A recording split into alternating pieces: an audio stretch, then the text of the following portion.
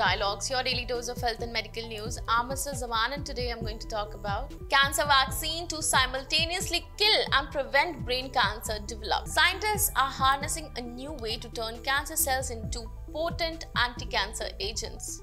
In the latest work from the lab of Khalid Shah, who is a MS PhD at Brigham and Women's Hospital, a founding member of the Mass General Brigham healthcare system, investigators have developed a new cell therapy approach to eliminate established tumors and induce long-term immunity, training the immune system so that it can prevent cancer from recurring. The team tested their dual-action cancer-killing vaccine in an advanced mouse model of the deadly brain cancer glioblastoma with promising results. Findings are published in Science Translational Medicine. Cancer vaccines are an active area of research for many labs, but the approach of Shah and his colleagues have taken is distinct. Instead of using inactivated tumor cells, the team repurposes living tumor cells, which possesses an unusual feature.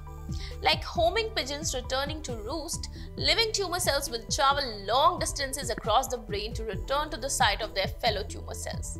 Taking advantage of this unique property, Shah's team engineered living tumor cells using the gene editing tool CRISPR-Cas9 and repurposed them to release tumor cell killing agent.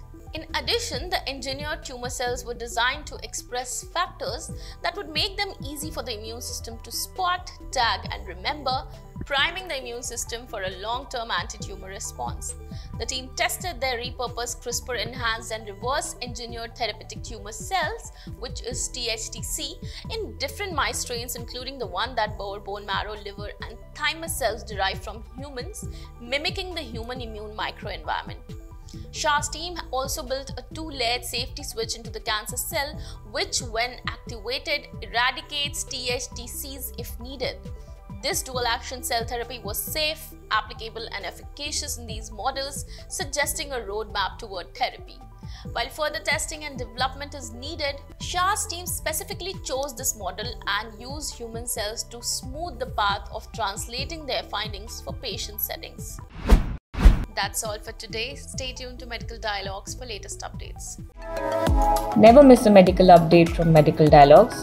Like, subscribe, and press the bell icon.